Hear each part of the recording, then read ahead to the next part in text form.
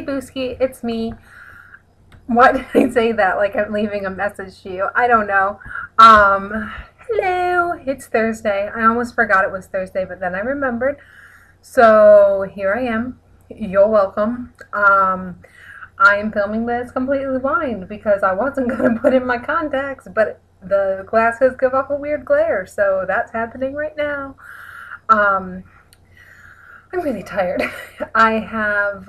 I knew I had two tests next week on Wednesday and Thursday. I found out on Tuesday that I have a test on Tuesday as well. So I have a test in all of my math classes next week. Um, and like training, I finished training on Sunday. So I work tomorrow, Saturday, Sunday. Um, have Monday the day to study. Monday night is a review session I have to go to because last time I skipped the review session, I missed a quiz. Then Tuesday's a test, Wednesday's a test, Thursday's a test, and Thursday is also an appointment that I made today with an oral surgeon. Awesome. I went to the dentist today, like you did. You went to the dentist, and now I have gone to the dentist. And um, he, I sat in the chair for like 5 minutes, and he looked at my X-ray, and he's like, "Oh yeah, that needs to be extracted. Um, Here's a referral to an oral surgeon. Okay, thanks, bye." And then he was like, "I'm surprised your mouth hasn't like ballooned up, and take some antibiotics.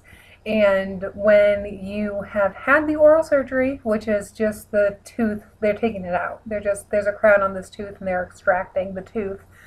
Um, and then I don't know, I guess I'm going to need to get an implant.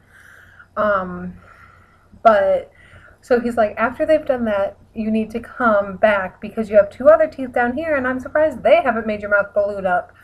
And so it's just like, great, awesome. I'm so excited for that. So once I'm done with all of my tests, then I'm gonna go have oral surgery, oral surgery. So that's awesome. I'm super excited about it. Um, yeah. So this week has been hard. Just a lot of studying, and my tooth is kind of starting to hurt, and so that's why I went to the dentist. And then he was like, "You needs to go to the oral surgeon." I'm really tired. I haven't been taking any naps. And I think it's kind of dawning on me like, I don't have any days off anymore. So we'll see. We'll see how that all works. After the dentist, I went to Epcot today. We rode the Maelstrom for the last time, probably, which is the ride in Norway. They're getting rid of it. It's going away Sunday, I believe. So we rode that, and I got some food at Food and Wine. And then we came home, and now I need to take a shower and get ungrody, and then I need to study more.